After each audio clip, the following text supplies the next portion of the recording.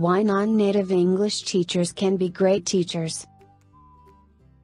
Nowadays, English has become a common language that helps to facilitate the communication between people from diverse backgrounds and ethnicities.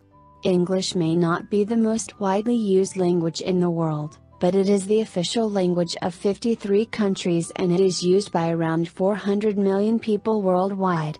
As a result, being able to speak English does not only mean communicating with native English speakers, but it also means opening the door to new international chances and opportunities. Therefore, being an ESL teacher can literally mean making a difference in someone's life. But is being a native speaker an absolute must for teaching English? Can a non-native English teacher be as good as a native English teacher? These kinds of questions can cross your mind while surfing the internet looking for English teaching jobs abroad. In research made by Peter Medgyes in 1994, which aimed to conduct an international survey to study perceptions of native-speaking language teachers and non-native speaking language teachers. In this pioneering study, they gave questionnaires to 216 teachers from 10 countries to verify whether native-speaking teachers, ethnicities, and non-native speaking teachers, ethnicities, perceive differences in teaching and how their perception influences teaching behaviors. It was concluded that both can equally be good teachers regardless of native, non-native division. Further details about this survey can be found in his book The Non-Native Teacher. It has become almost impossible for a non-native EFL teacher to find a job abroad due to the fact that he is not a native English speaker, which can be described in most cases as an irrational reason. In order to distinguish whether a non-native EFL teacher is worth hiring or not, we must mention the most common strengths and weaknesses points of a non-native EFL teacher. 3 key strengths of non-native ESL teachers. 1. They have a better understanding of the difficulties and challenges faced by their students.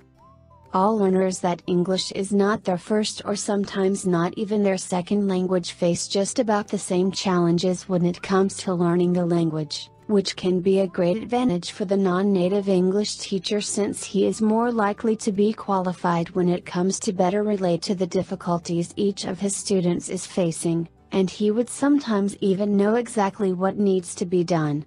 After all, he was an English learner himself once. 2.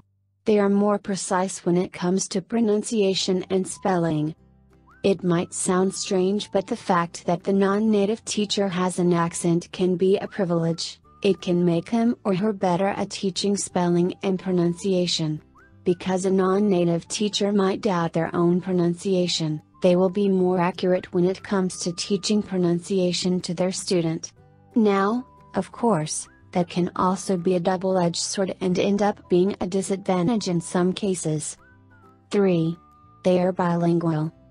A non-native English teacher is bilingual and even sometimes multilingual, and that by itself can play a big role in the way they teach since they understand the process and have a better understanding of how to motivate the students and get their attention during the class.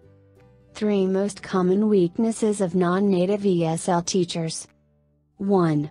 They might have a thick accent. In some cases, a strong accent can be a big problem for the learners and can cause understanding difficulties or learning hesitation. Therefore, it's the teacher's duty to try to speak as clearly as possible. 2. They might not feel suitable for spelling classes. As mentioned before, this feature can be a double-edged sword. This means, it can either make the teachers more accurate and hardworking when it comes to spelling classes or make them avoid having one, which can deeply affect the learning process of their students. 3. There might be a discrepancy in language proficiency. Non-native English teachers might find their English less competent than native speakers and have a lack of interest for Western cultures, which might have a bad emotional impact on their confidence as teachers. Are you ready to teach English abroad? As a conclusion, the teachers must be the judge of their own abilities and achievements rather than their identity and origin. A lot of surveys have been done in this matter with all settling down on the same conclusion: it doesn't matter if you're a native English speaker or a non-native English speaker. Being a teacher requires a lot more than that. It requires having the spirit of a teacher.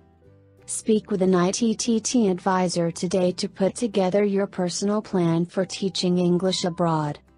Send us an email or call us toll-free at 1-800-490-0531 to speak with an ITTT advisor today.